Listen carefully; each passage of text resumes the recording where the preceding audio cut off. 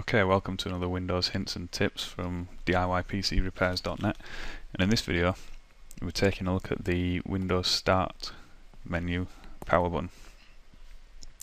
By default the button is set to sleep, which doesn't totally power off your PC. It keeps a little bit of power going to the CPU and the RAM, so that you can get a fast shutdown without having to close your documents. And then when you restart your PC, you'll carry on from where you left off with the programs that you had open.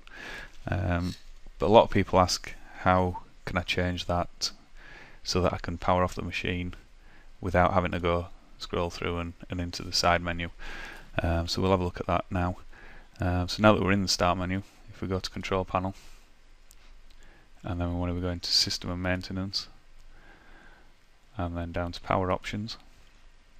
And this will show us the plans that are available to us, and we'll highlight with the radio button the power option plan that we're actually currently running. In this case we're running the high performance. So under high performance we change plan settings, and then here I want to be clicking on change advanced power settings.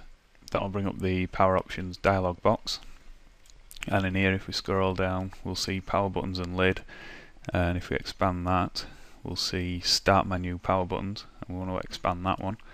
And here the setting is set to sleep. So if we left click on sleep, that'll produce a drop down box. If we drop the box down, we'll see Shutdown, which we want to left click on, and that'll change the settings to Shutdown.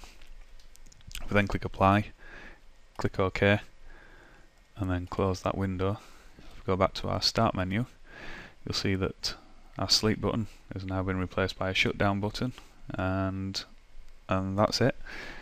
How to change the power button on Windows Vista Start menu. Thanks for watching.